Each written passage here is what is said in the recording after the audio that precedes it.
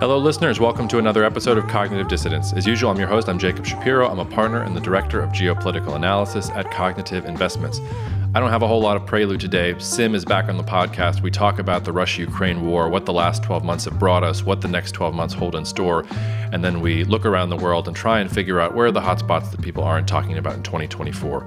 If you want to talk to me about what we do at CI, or you want to recommend books, or you want to talk about the podcast, my email address is jacob@cognitive.investments. Cheers, take care of the people you love, and I will see you out there. All right, Sim, welcome back to the show. It's January 2024 now, so I've been spending a lot of time thinking back to last year and where we were at this time last year. And in some ways, not a lot has changed, but things have changed significantly in Ukraine. I was pretty optimistic around this time last year that Ukraine had the upper hand in the war with Russia and that things were going well and that Russia wasn't going to be able to keep it up. We fast forward to this week, and I'm more pessimistic than I've been about Ukraine's chances really since the invasion started. You can go and Google articles all you want. The New York Times had an article this morning, exhausted on the defensive and at Hell's Gate in Ukraine, just talking about, really painting a grisly picture of, I don't want to call it trench warfare. They were calling it ping pong warfare with some of the Ukrainian forces they were talking to, that each side, sort of takes some land, takes it back. But really, you've got Ukrainian troops on a 600-mile front. And they're no longer on the offensive. They're even defending themselves from probing Russian attacks. So, as always, I was hoping you could help us make sense of this. I don't know exactly where to start. Where do you want to start? How do you think we should start by looking at this conflict? Is that pessimism about Ukraine's position right? Are you feeling a little bit more optimistic? What is your overall assessment of how things have gone the last 12 months from Ukraine's perspective? Well, I think there's different ways to look at how things have evolved in 2023. The big thing that everybody obviously has noted, and it is probably dominating the assessments of success or lack of success in Ukraine, is the fact that when you look at where the front lines were coming out of the winter 2022, 2023, and you compare those to the front lines now, they look very similar. There's very tiny changes here and there, but nothing that reshapes the conflict. And of course, that goes paired with the ambitions, the expectations of the so-called summer offensive that Ukraine was going to conduct, which I think officially was started somewhere in July. But in the end, we saw some gains in very limited sectors, especially in the south around towns like Robotine and closer to Donetsk. But essentially, we didn't see those front lines being broken and big thunder runs as we saw in Kharkiv the year before. And that kind of, has suppressed the mood, I would say. But I think it's important to look beyond the lines on the map and to also look at what has actually changed through that summer offensive through the year. And one of the big things that happened there, of course, is the increased levels of attrition that Russia has had to deal with. So during that summer offensive, as well as throughout the entire year, the numbers of casualties that Russia has suffered, so dead and wounded soldiers, as well as losses of equipment, has been much higher than it had been in 2022. And let's not forget that 2022 started off with that massive peak already, where during the initial movement phase of the conflict, Russia kind of sacrificed a lot of its equipment and troops in hopeless attempts to extend deep into Ukraine. So I think when you add all of those things up, yes, 2023 was a failure to break through those current front lines, but the war has evolved over the course of the year to the disadvantage of Russia. Has Russia lost? It seems to me that a war of attrition favors Russia because Russia has more soldiers and has more ability than Ukraine to produce ammunition. and arguably has more ability to produce ammunition for Ukraine than the Europeans have shown, maybe even the Americans, although the Americans have surged some of their production for some of these things. They also have Israel, which now wants a lot of weapons too. So I take your point that Ukraine's been able to score some wins against Russia, but have the wins been big enough to balance Ukraine's disadvantage in an attritional fight, or am I wrong about who gains from an attritional fight? There's a couple little things there that I think I want to dispute a little. When we're talking about Russia having the deeper pockets in a war of attrition, there is something to that. Russia's breaking point in terms of being able to find people to mobilize is very, very far from where they currently are. There are obviously political restrictions on those mobilizations. Russia's been very hesitant to actually launch into their next large wave of mobilization. So I think one of the reasons for that is probably that we have the presidential elections coming up in March 2024 in Russia, which I imagine after that point, once Putin's position has once again been publicly secured and celebrated, there will be a little more appetite to do these controversial things like having an additional mobilization. In addition to that, when you're talking about the production of defense equipment and especially munitions, artillery munitions, let's also remember that 2023 is the year where Russia started to import large amounts of North Korean artillery munitions to make up the gaps that it was facing. So both Russia and Ukraine are depending on external sources of that artillery munition to keep the guns going. Now, something important to be said about that artillery munition availability competition between the two sides is of course that that's perhaps one of the more difficult things that Ukraine is dealing with right now, where during that summer offensive, when they forced that higher level of attrition on Russian forces that included larger numbers of Russian artillery being taken out of the battlefield, that advantage seems to have been kind of lost or is close to being lost by limitations on availability of artillery munitions on the Ukrainian side, right? So as they take away Russian artillery, that means that they relieve pressure on their own artillery systems as the potential for counter battery fire is reduced. But if you don't have the shells to fire, that advantage evaporates again. And I think that's kind of the point where we're at now. So so both sides are definitely having problems in coping with the munitions they need, and then especially when we're looking at the more high-end systems that Russia's been trying to use, the cruise missiles, ballistic missiles. We're seeing that Russia really has to ration those to extreme levels. Between the summer of 2023 and just recently around New Year, we saw very little of those kind of depth strikes into Ukraine using those kind of ballistic missiles and cruise missiles. Russia now has again used a substantial part of the weapons that they stockpiled over the past 6 months. We'll probably see some additional attacks of that nature in the coming weeks and months, but they will have to go back to stockpiling them instead of using them, and then using them again when they are available. So they are not able to keep that pressure up at a constant rate. And then I think that kind of behavior is indicative of the situation that the Russian military faces across all different types of equipment as well. The same type of dynamics we could probably expect to be the case for ground vehicles, tanks, artillery systems. Russia has an ability to produce those in decent numbers, but they're also facing attrition. So there's going to be gaps and shortfalls throughout their efforts to actually get forces on the battlefield. So essentially, to bring that back to what you were saying initially, on the short term, when we're talking about the next year or even next 3 to 4 years, I don't believe that Russia really has the ability to replenish its forces faster than it is actually burning through them on the battlefield. It's deliciously refreshing for me to talk to you about this because usually I'm the optimist and I'm talking to pessimists, but I find myself being a pessimist to your optimism, and it's not a position I normally put myself in. I'm glad you mentioned North Korea. I had some stats on that. Europe has sent roughly 300,000 shells to Ukraine. According to Lithuania, he's the Lithuanian. I think it was the defense minister. Yes, the foreign minister said that the total deliveries from EU countries to Ukraine was 300,000 shells. South Korean intelligence says the North Koreans have already sent 1 million to the Russians.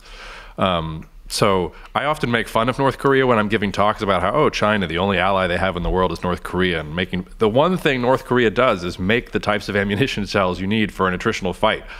They can't do anything else maybe in the world, but that's what they do. And the North Koreans are literally outproducing all of Europe. You also mentioned sort of the politics. I mean, Putin's election, he's fine.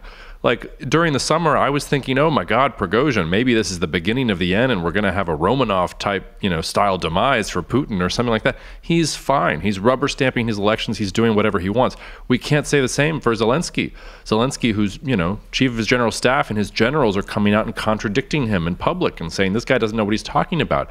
He's supposed to hold elections this year. He's going to be in the difficult position of whether he holds elections and maybe loses power, or tries to declare martial law or something like that, or says it's an emergency so we can't have elections, and we'll see how the defense establishment goes there. So even domestically, politically, things don't look so good for him. And I take your point on Russia's inability to keep constant pressure on Ukraine with missiles and drones. And maybe, one thing I don't know how to explain here is Ukraine claims that Iran is just supplying Russia with all kinds of missiles and drones. I don't know how to evaluate the veracity of those things, but if you've got Iran sitting there, they're happy, I'm sure, to send their experimental missiles over to Russia, and Russia doesn't need them to be that accurate. They just want to, bomb the Ukrainians into submission. So you put all of that together, it doesn't feel like a very good picture. So push back some more to tell me why I should be more optimistic.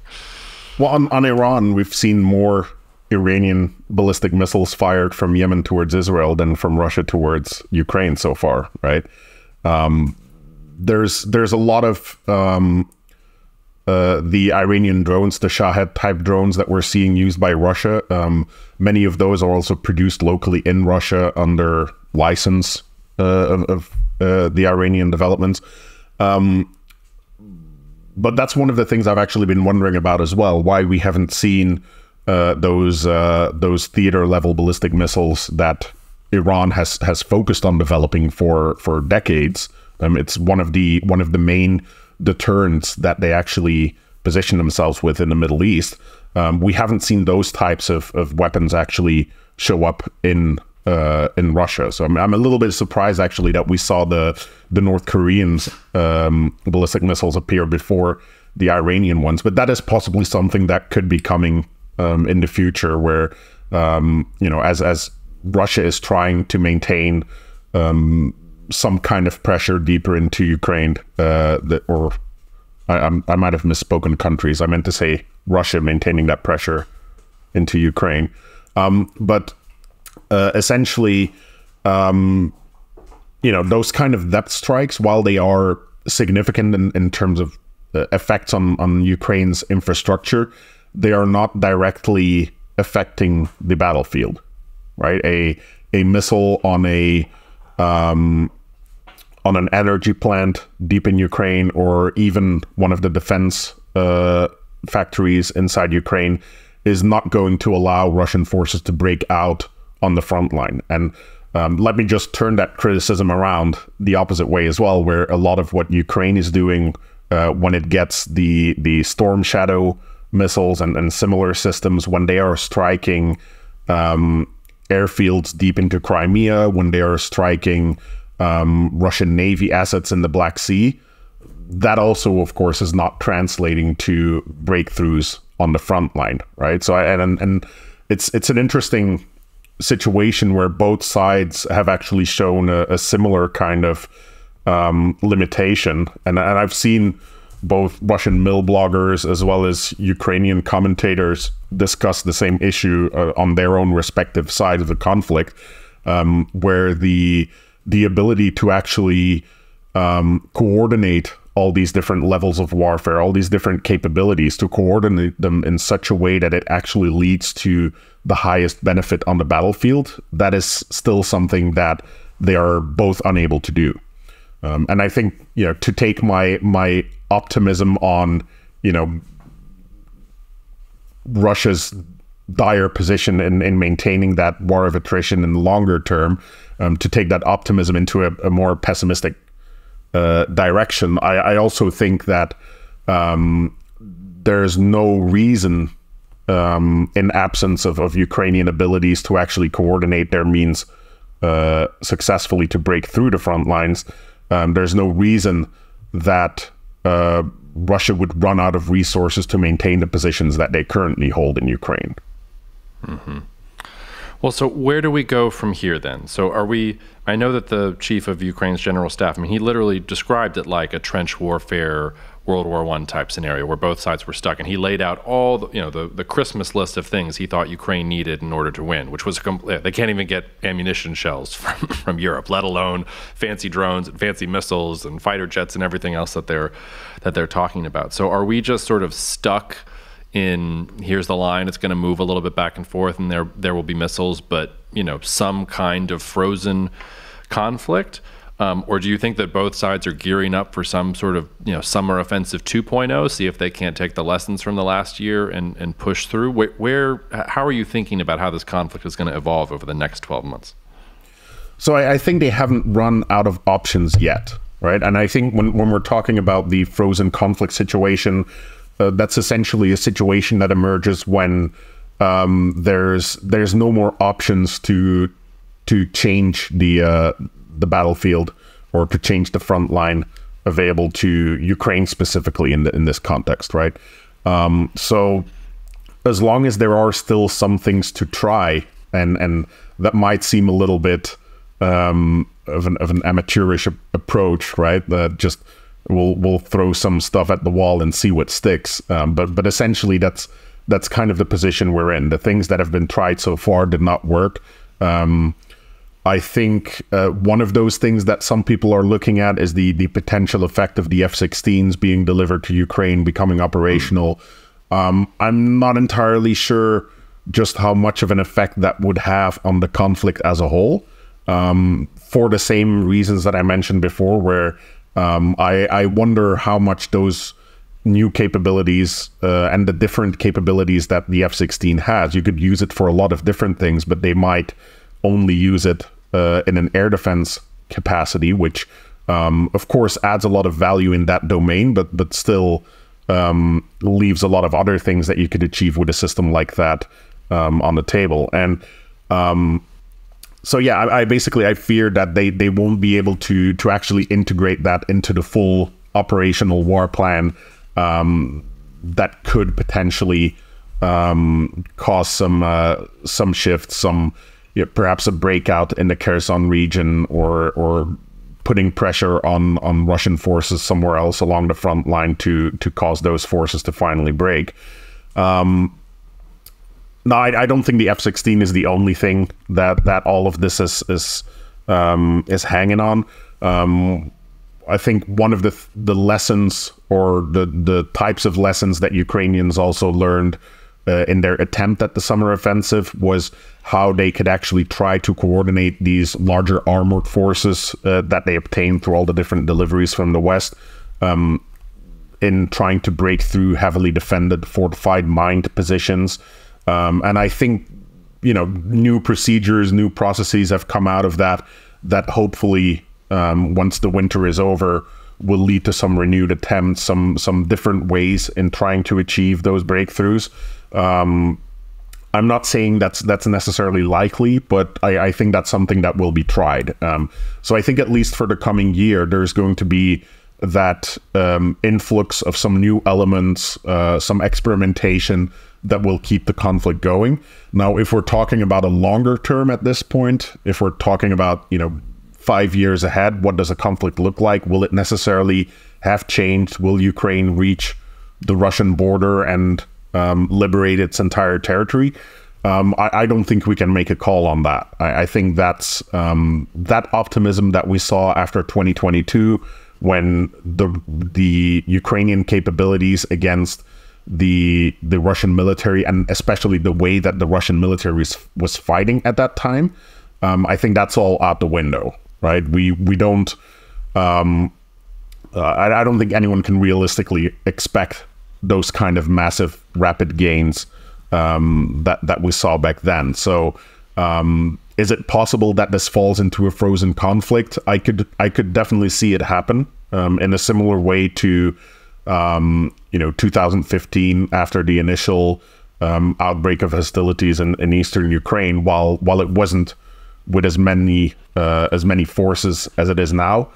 We saw kind of a similar situation where the maneuver warfare reached a point where there was no more benefit to be gotten. The positions were becoming more and more static, and both sides kind of reduced their activity over time because there was more effort going into these attempts to break the front line than benefit being gotten from it, right? And I could definitely see that happen again, but I think for now there's still some room to try and shake things up. Well, this is why the longer the war goes on, the less likely it seems to me that Ukraine is going to have success, because say what you will about Russia, Vladimir Putin is in charge. He has organized the Russian economy around being a war machine now and creating the things that Russia needs on the front lines with Ukraine. You can't say the same thing about Ukraine. Ukraine is having struggles within its own government. The EU is talking once again about corruption, like how many of the dollars that have been put into Ukraine have actually gone towards producing the things that Ukraine needs versus how many have gone into the pockets of oligarchs. You don't have a dictator in Ukraine. Sort of the pitfall of democracy here when you're in a conflict against a power like Russia, which is just going to continue to grind things out.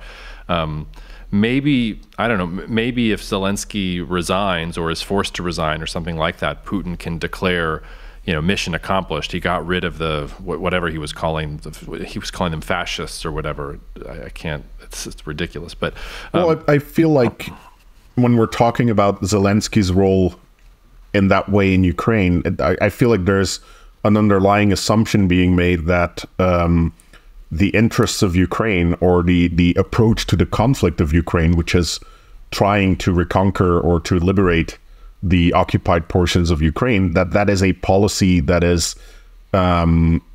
linked to Zelensky, but not to other Ukrainian leaders. And I don't think that's the case. I'm fairly confident, even though I'm these days not as focused on the Ukrainian politics. I'm not quite sure who the different factions are that would be trying to replace Zelensky and where they stand on things. But I would be very surprised if anyone replaced Zelensky and then just said like, oh, well, now let's just surrender. Of course. It's not about that, but it's about, it doesn't seem to me that Putin can freeze the conflict if Zelensky is still president. But if you got somebody who was not Zelensky in, he could say, oh, there was regime change in Ukraine. We've changed the government in Ukraine. It's now not a bunch of fascist thugs. We've liberated, Russians from the eastern part of Ukraine. We can pause here and build tanks for the next 2 years, and we'll see you in 2 years once we're ready to roll. But the conflict doesn't end when Russia pauses it. It ends when both sides pause it, right? It's not entirely in Russia's hands how long this conflict lasts. And I would say at some level, if Russia were able to retain the territory that it currently held, it would probably already consider that a victory or something they can try to paint as a victory.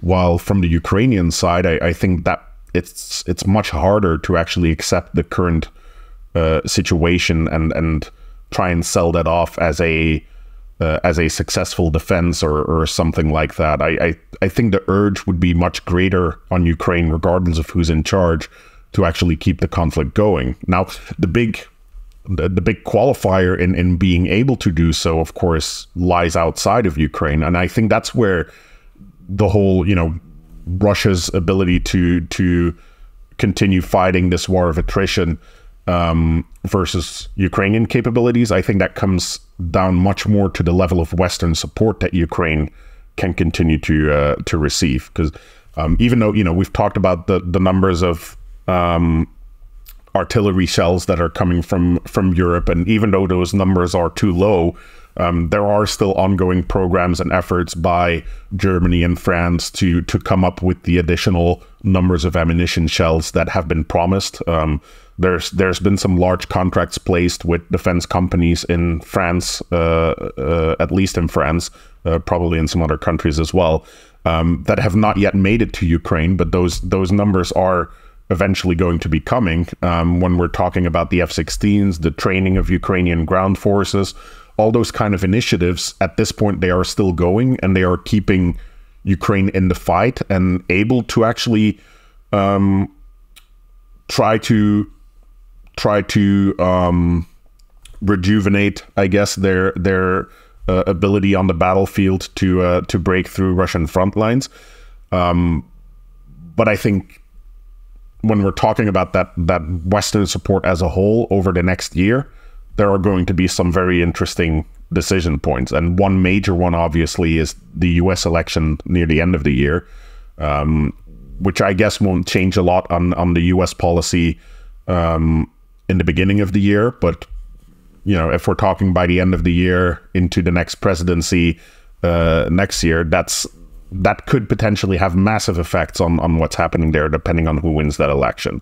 And then, of course, in Europe, there's elections too. I'm not entirely certain that those would necessarily change the attitudes, but the United Kingdom, for example, has been one of the main supporters of Ukraine in Europe, and they're also having an election in 2024. I forgot when exactly, but they're holding early elections, right? So at the very least, we could potentially see the campaigning efforts cause some turbulence in how Europe is dealing with Ukraine, right? So those uncertainties around what the West is willing to do to keep Ukraine in the fight, I think, are going to be much more decisive than the Ukrainian politics, actually. Yeah, I mean, polling data suggests that support is on a steady decline. And part of that is just this, again, the longer the war goes on, the more that the world gets sort of used to it. It becomes background noise. We start talking about the Red Sea, or we start talking about Israel and Gaza, or we talk about whatever other thing is going to happen in the world. Do you have a view on what happens if Trump wins in the United States? Do you think that would be catastrophic for Ukraine, or do you think that Trump would keep up support?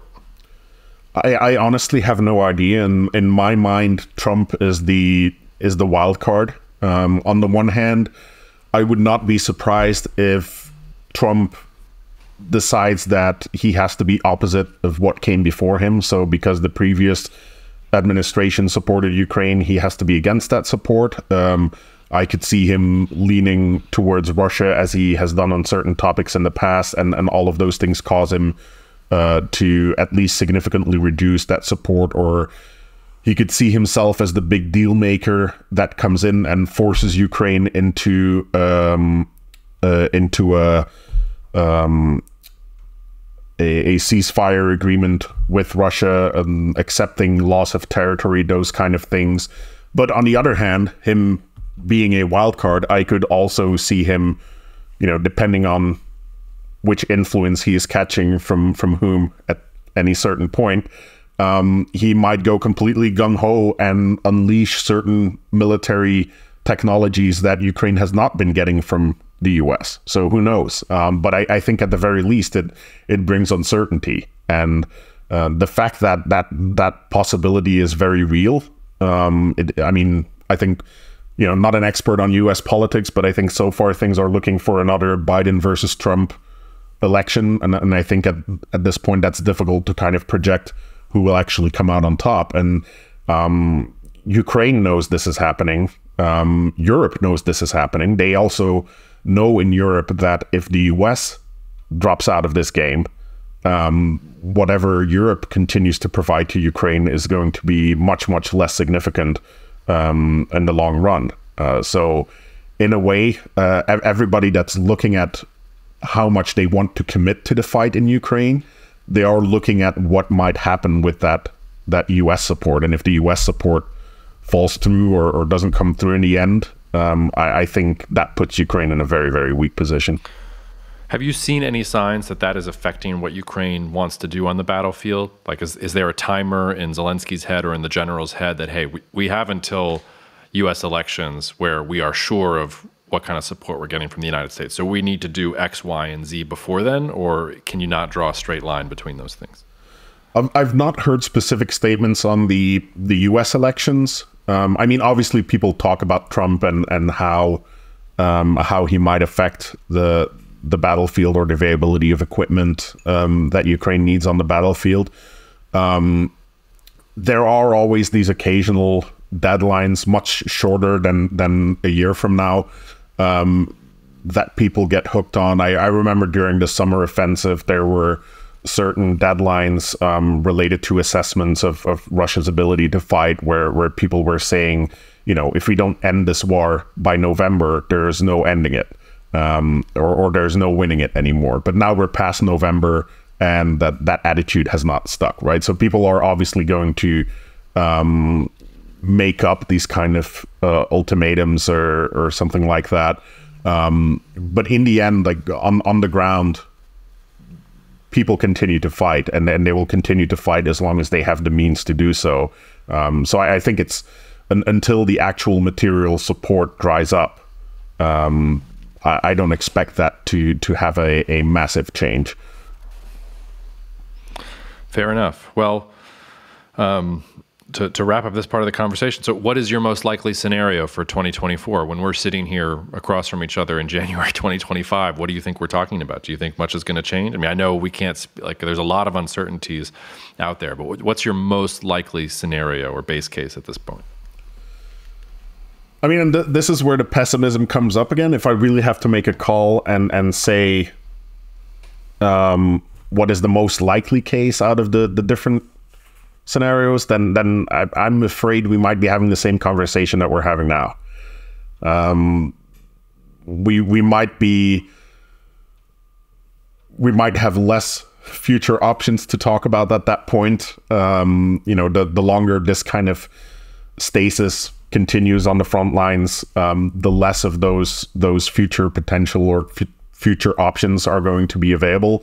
So yeah, that's my big fear, and I think it does have a very high likelihood of happening that way. But I think there are some perspectives, some other scenarios, and it's difficult to mark them as the scenario of the highest likelihood, because it requires a lot of different elements, a lot of different gears to fall into the exact right place for things to play out that way. But I think if Ukraine is able to actually bring the things that they are getting from the West together in a coherent capability, in a way that, you know, things like the Storm Shadows, the F-16s, the artillery munitions, that they are able to actually distribute or concentrate those in such a way that they are able to make some meaningful gains. I wouldn't say that it's impossible that next year we're talking about, oh, so now Russia made it to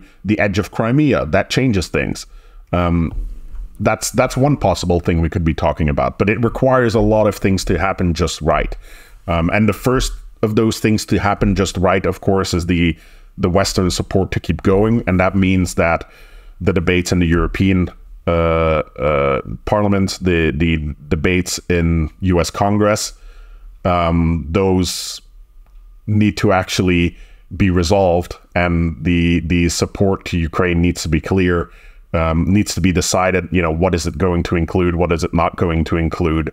For example, those kind of debates on ATACMS, which we've talked about numerous times in the previous episodes I was on.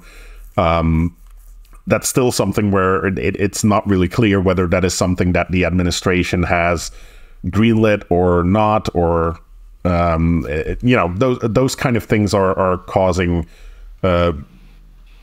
big problems in Ukraine being able to actually plan what they are trying to do and how they are trying to bring together those capabilities. Yeah. Maybe let's, you know, we've spent a good half hour on Russia and Ukraine. I'm curious if you have any thoughts about the Red Sea. One of our last podcasts about it, I was voicing some pretty serious concern about what's going on in the Middle East. I'm sort of shocked that we're here almost 3 months from October 7th and 8th and everything that happened around that time period. And the U.S. is sort of, not coming in really strong and opening up Red Sea shipping and things like that. Do you have any sense of, or I'm curious what your level of concern is about the Red Sea in general, and whether and how that conflict connects back to Russia and Ukraine? Because obviously you've got Iran there too, and when you start to put all the pieces together, like all of these things are interconnected. So are you concerned there, or do you think it's kind of a much ado about nothing? Help me figure that out. Well, I'm actually mostly surprised about the way that the West, NATO countries, we keep talking about this this vague entity, the West, but it is of course primarily the US and its NATO allies. But I am a bit surprised by the seemingly weak approach that they have taken to the threat coming out of Yemen. So it seems like right now the emphasis of their response is on protecting vessels at sea using missile defense capabilities of those vessels, air defense capabilities of those vessels, of course, not just missile defense, and the ability to intervene against vessels that are trying to board commercial vessels. So it's essentially a copy of the anti-piracy response from back in 2008, 2009, with an added missile defense and air defense aspect to it. Which is a little surprising to me, because we're not talking about this kind of distributed low-intensity threat that piracy was at the time. We're talking about a military actor in Yemen, particularly the Houthis and other factions aligned with them, that have a presence on the ground that you can actually hit.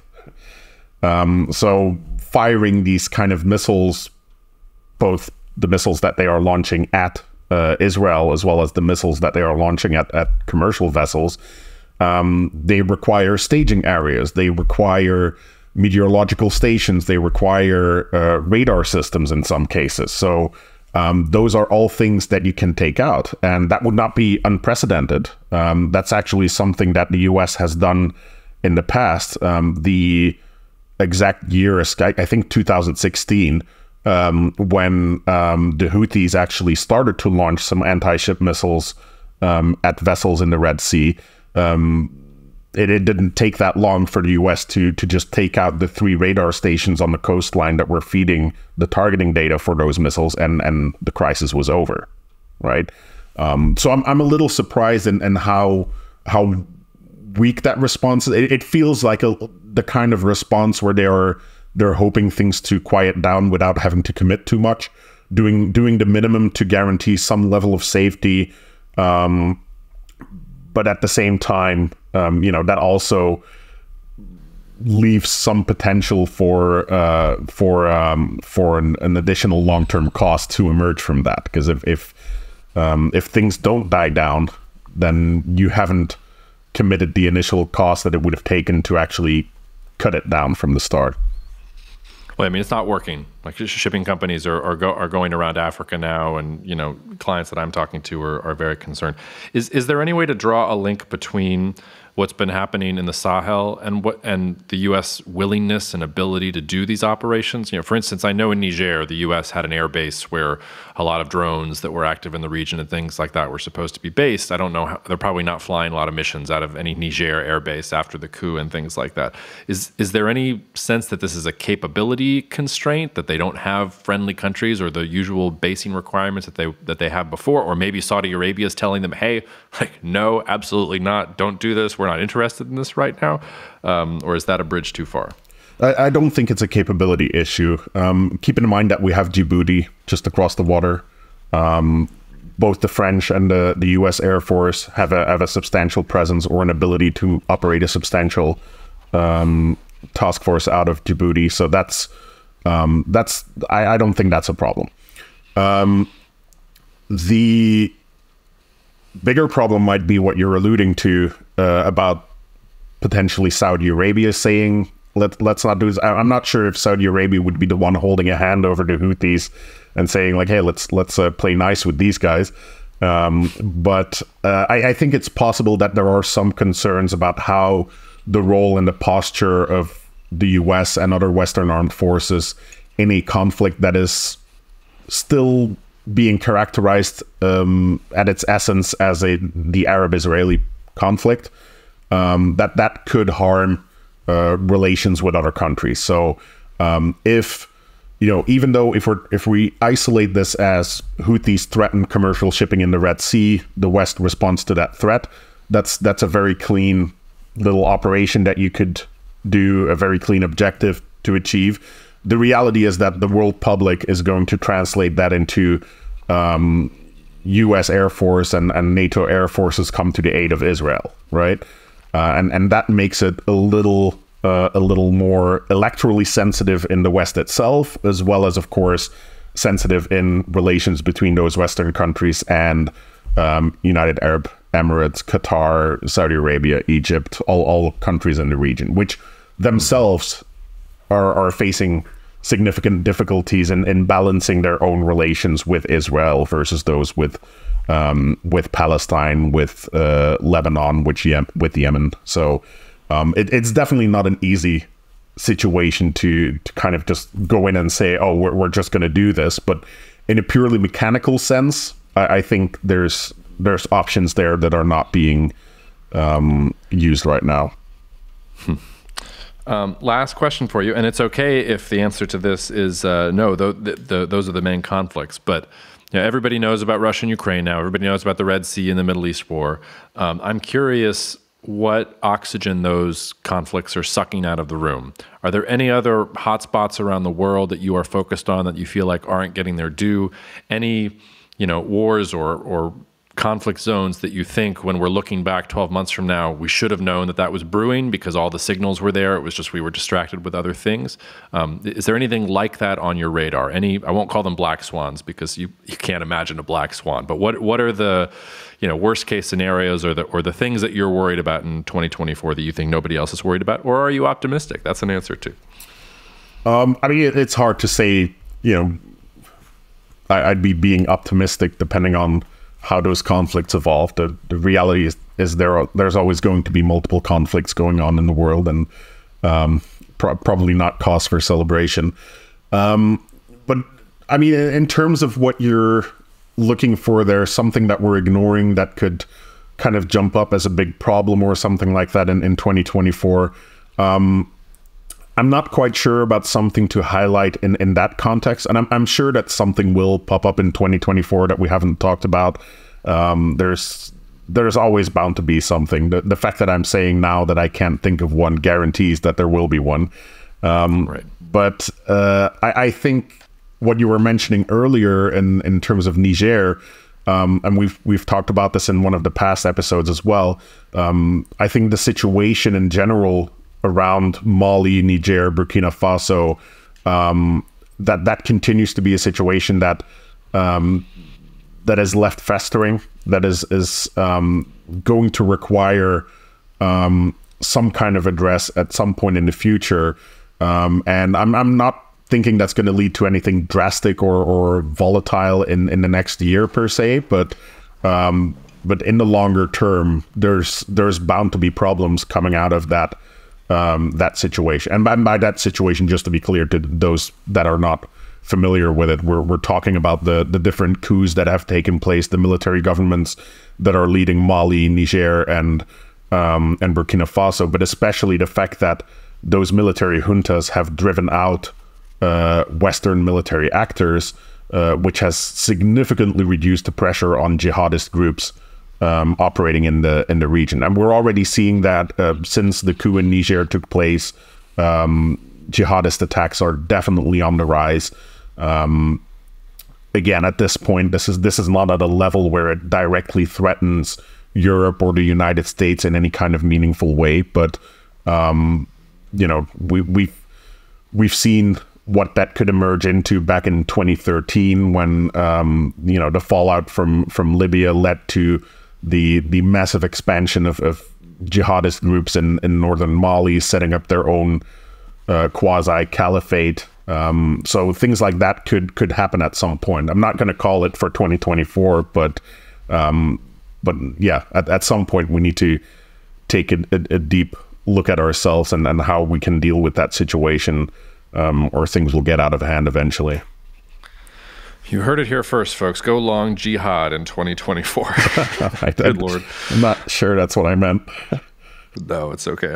I'm tongue in cheek. I did want to ask you, Venezuela has been making a lot of noise about Guyana recently. Yes. I have no frame of reference for whether Venezuela has functioning military forces. Does a Venezuelan military threat bother you at all? Or do you think that is something that you can dismiss? It's a very interesting thought exercise. I won't go too deep into some of the thinking I was doing earlier, but for different reasons, I was looking into the planning and contingency planning leading to the U.S. intervention in Panama back in 89, right?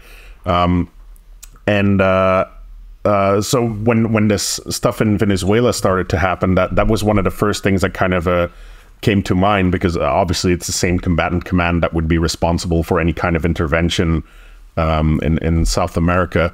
But the interesting thing that conclusion, I guess, that I kind of came to in talking to other people about this as well, is that I don't think there's a very high likelihood of anyone being able to effectively intervene in Guyana to keep Venezuela from occupying some additional territory, because the reality is that when you look at this in a geographical sense, it's very difficult to access this part of the world. The only real way that you would have to get to that part of Guyana is coming in from the coast.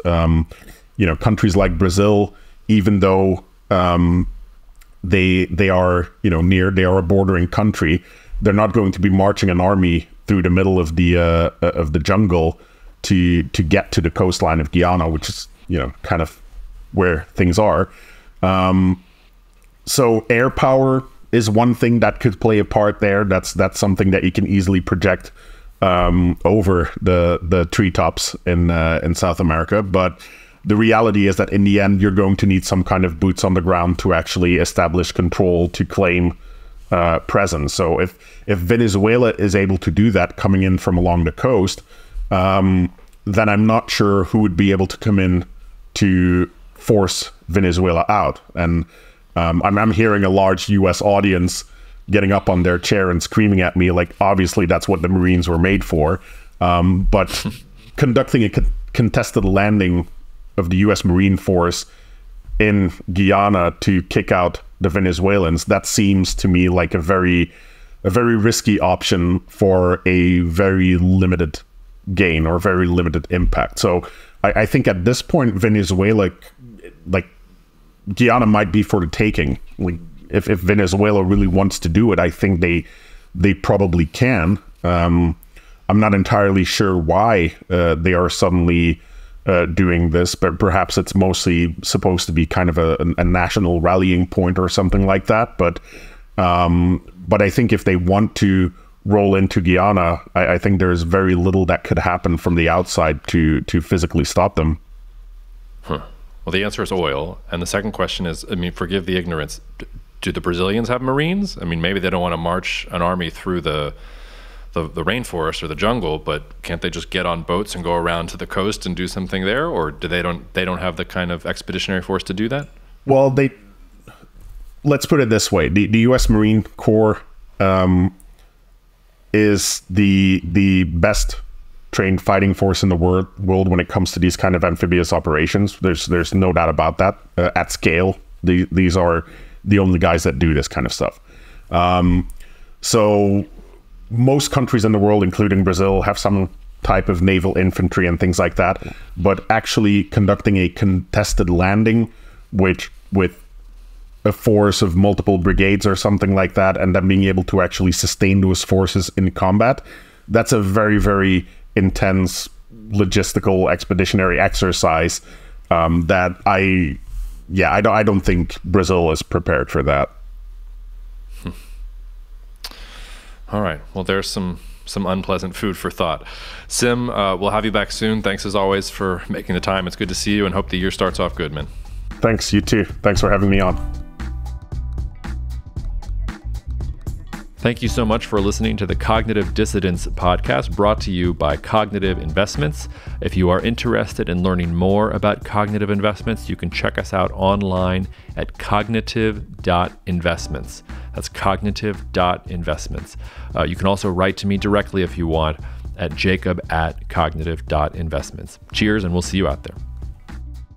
The views expressed in this commentary are subject to change based on market and other conditions. This podcast may contain certain statements that may be deemed forward-looking statements. Please note that any such statements are not guarantees of any future performance, and actual results or developments may differ materially from those projected. Any projections, market outlooks, or estimates are based upon certain assumptions and should not be construed as indicative of actual events that will occur.